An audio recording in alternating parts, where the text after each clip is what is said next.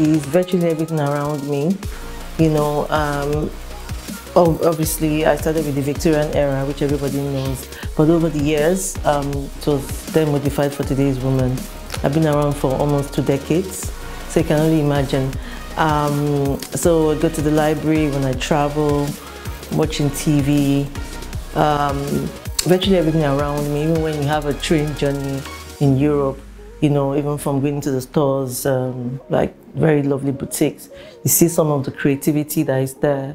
And I think also the Nigerian woman and African women are very fashionable people. So they're also, you know, having consultations with them also inspires you a lot. Another thing for me is also I'm very into my colors. So my fabrics, texture, fabrication, very bold, unique, classy, you know, very clean looks. I work with organza. So all of this also inspires my looks because the fabric is a very big aspect of what we do.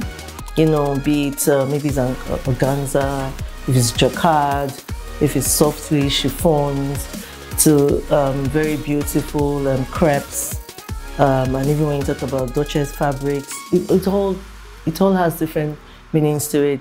Very recently, the woman likes to be very well, you know, curvaceous, nice, and that's very African, as you know. So all of that also makes a point in the way my looks, you know, come together. But all together, the LDA woman is very bold, very classy, and yes, confident.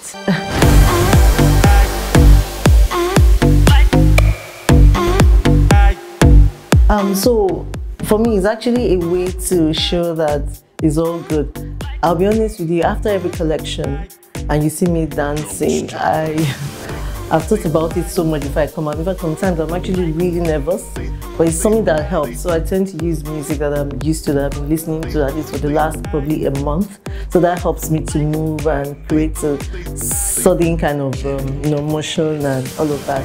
Because you have to know that during the collection, it was a lot of work, you know, and no matter how many years we've been doing this, the feedback from the audience is extremely important because they're the ones I'm catering to. So I'm very lucky. I've gotten very good feedback over the years. So when I do the dance, it's almost like a joyful moment of thank God this is over now. I'm very grateful and I'm thanking everyone. And so it's just something that sort of relieves me of all the stress.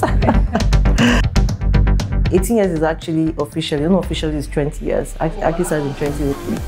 So, but I would say about 2 decades now, but I registered and started business properly in 2005. So 20 years, I'm really grateful to the Nigerian audience, the press. Everyone has contributed, my clients, customers over the years, globally, you know. And when I talk about press, it's a whole lot. You know, I've been there, you know, we started from the Facebook years to the proper print media years. And recently we've got the social media years as well. So I've been through almost everything, you know. So I think it's all embodies what the LD woman stands for. And it's one of those things that has kept the industry, the fashion, the LD woman going, the brand itself going. Because the fashion designing in itself is a lot of hard work. So you have to be extremely passionate.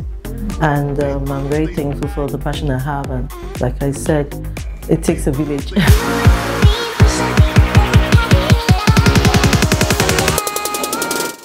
So I'm currently working on it. Yes, you know, again, you know, like I always say, for every fashion show you see, it's dressed it's almost very similar looks. It's all recycling in everyone's collection. You know, you don't really go away from what you love. You just take it around and fit it for the trends of that season. So I'm definitely, again, this is something of LDA. You're going to be surprised, but obviously again, colors change from time to time, silhouettes, body physics, some kind of asymmetric, some, you know, recently there's been a lot of slits, like I'm wearing one now. And so there's always going to be something, you know, like my last collection has a lot of corsets in it and very much LDA again. But like, that's all I will say to you. So wait till you see it.